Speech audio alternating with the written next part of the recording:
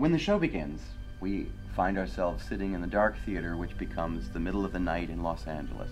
And we see this airplane start to descend into the city of Los Angeles.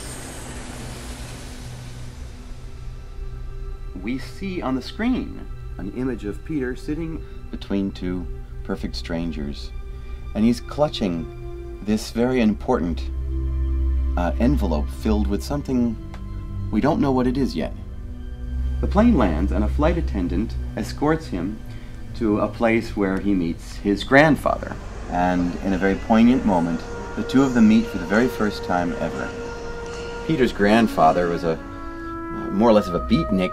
He never expected he would end up with the responsibility of caring for his grandson. Here we have two marionette puppeteers operating these two characters by strings from above. Grandfather and Peter get in the car and they drive home. This is the first time we are introduced to the notion of live animation. We are making a movie in front of you, and that making of the movie is the spectacle.